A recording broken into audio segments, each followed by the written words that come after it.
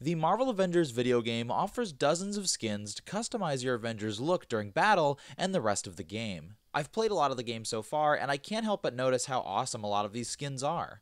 So in today's video, I'm going to list 2 of my favorite skins available for each character during the launch of the game. Stars and Stripes! Hello and welcome to another Carrot Scraps video, and by another, I mean the 32nd. So just to be clear on the rules before we start, most of these picks will be skins you can earn in-game or pre-order skins, but not skins purchasable through vendors or with real money, because for whatever reason I haven't felt incentivized to buy skins yet. Anyway, let's waste no more time and jump right into this.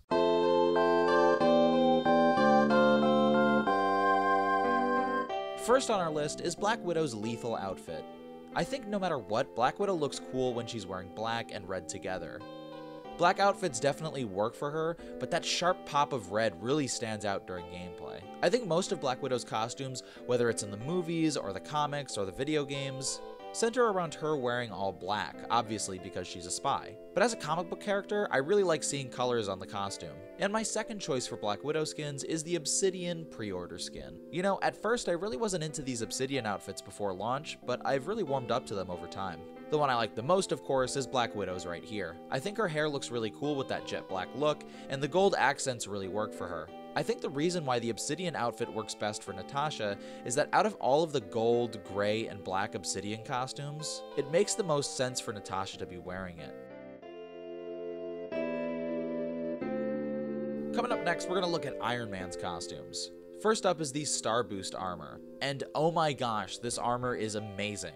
It just stands out so distinctly from Tony's other more traditional armors. It helps a lot that the skin has a story campaign scene that welcomes players to its glory. And when you see this skin and are told that Tony is going to go to space, I imagine most players lost their marbles like I did. And again, I think it's the fact that it's so rare to see an all-white Iron Man armor that really helps the wow factor for this skin. Anyway, moving on, Liquid Cool is another Iron Man skin that I just love.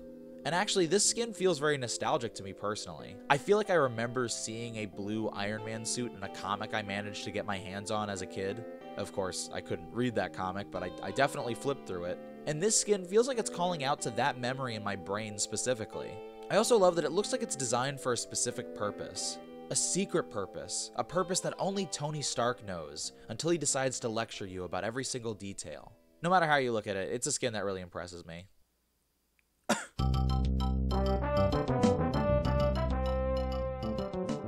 Coming up next is the Young Avenger. Not really the Young Avenger, like she's a Young Avenger, not like she's on the team Young Avengers trademark. And her first outfit that I really like is her DIY outfit. Now, I'm sure you know there's another skin that looks very similar to this one in Kamala's catalog, but this one does the homemade costume idea so much better in my opinion. I especially love seeing the pin she received before the tragic events of A-Day displayed proudly on her chest. That little touch and so many other touches similar to this one on Kamala's skins in general really go the extra mile to show her as a character through her costumes. And speaking of personality, my next favorite Kamala Khan skin is the Hulk Fan skin. This skin is called Hulk Fan, and what more can I say? I love this skin because I'm a Hulk fan. The really cool thing about Kamala in this game is that for many people, she represents the player. Getting to express my love for the Hulk through a t-shirt that Kamala Khan is wearing is just really neat to me. Though I will admit that I also love the palette of this skin, but I think that's more to blame on the Hulk's color palette in general.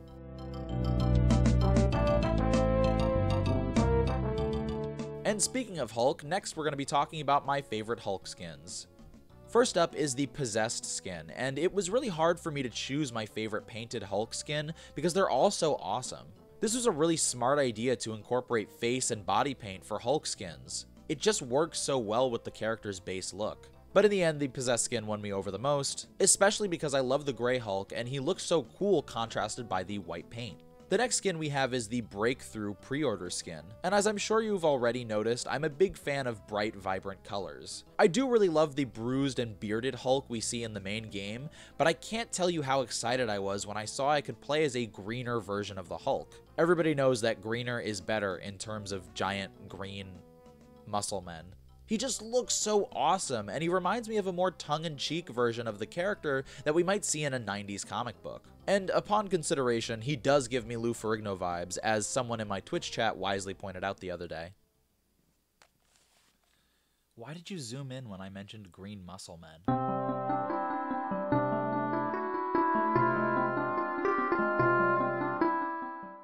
moving on, we're going to talk about some of my favorite Thor skins. And of course, first up, we have the Samaritan skin.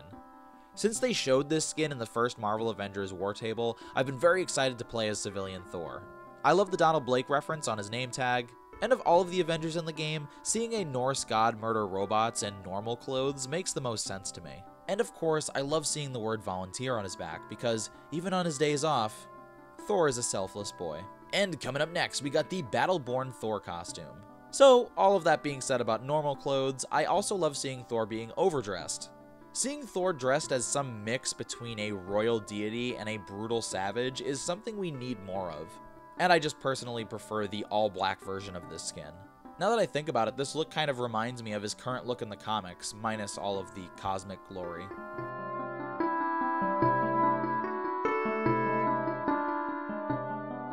And last, but certainly not last on our list, is Captain America. Ugh, it's just so cool. I've already established my love for both bright, vibrant colors and harsh black palettes, and this costume combines them both.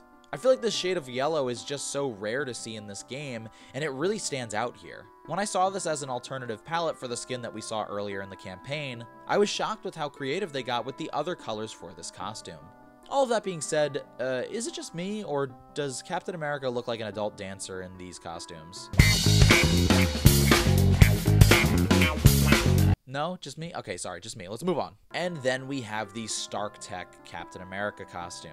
Now, most of the Stark Tech armor looks pretty amazing, but no other Stark Tech skins look as great as Captain America's. I love that it looks like this fusion between an Iron Man suit and Captain America's original costume. You know, this costume with its glowing eyes actually reminds me a lot of the costume Captain America wore in the comics before the 2015 Secret Wars comic book event. This was featured in the last issue of the Jonathan Hickman Avengers run of the comics and faced Steve Rogers against an inverted Tony Stark. You know what I mean by inverted, right? Like, Tony Stark's morals were inverted, so he was like kind of a bad guy for a little bit there. So yeah.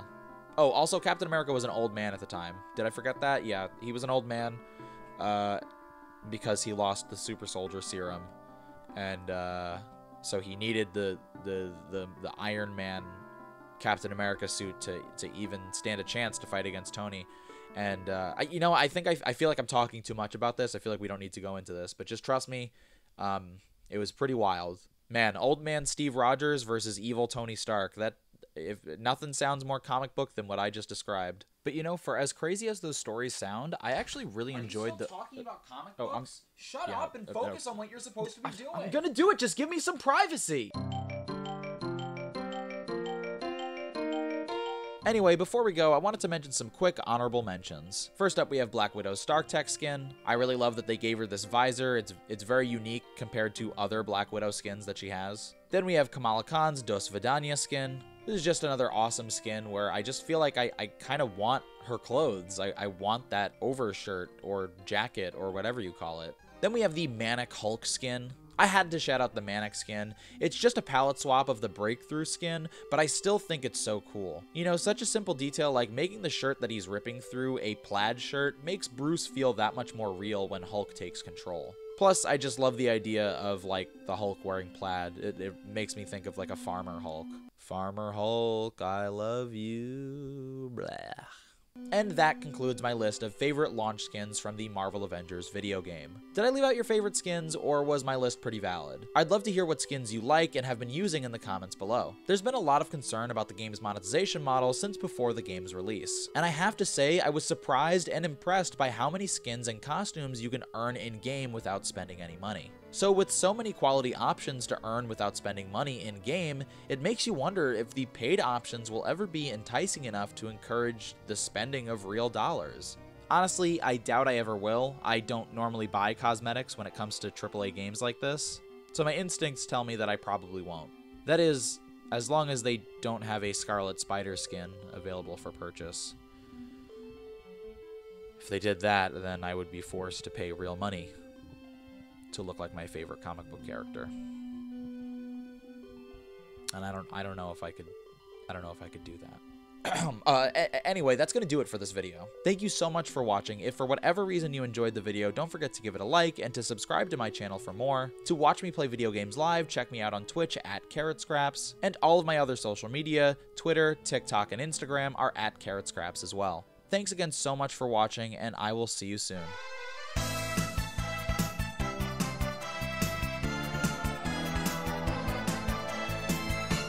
So while I was looking through a lot of the skins to collect footage for the video, I got this weird glitch where like the same character would appear twice, and I could just mutate them and move them around.